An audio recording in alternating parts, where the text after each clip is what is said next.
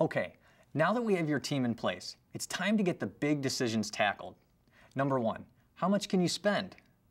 Number 2, where are you going to build? Number 3, what type of home are you going to build? And 4, how much will it cost? Let's take all of these on one at a time. So, how much can you spend?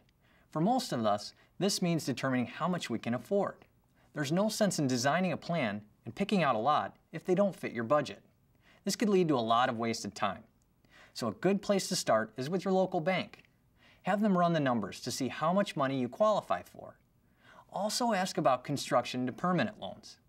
A construction to permanent loan with a one-time close can be ideal in many cases.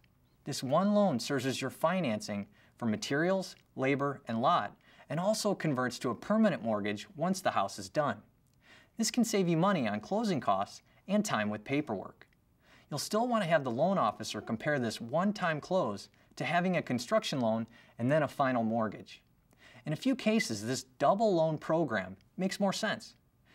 Make sure you ask the loan officer to go over the requirements for the construction to permanent loan with a one-time close and find out if they have any issues with owner builders. Some banks don't do owner builder loans.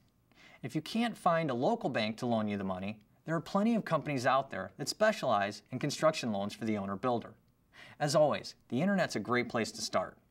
Oh, and just so you know, once you do find a lender, they'll eventually require a copy of your home plans, description of specifications of materials, and the projected cost to complete the home.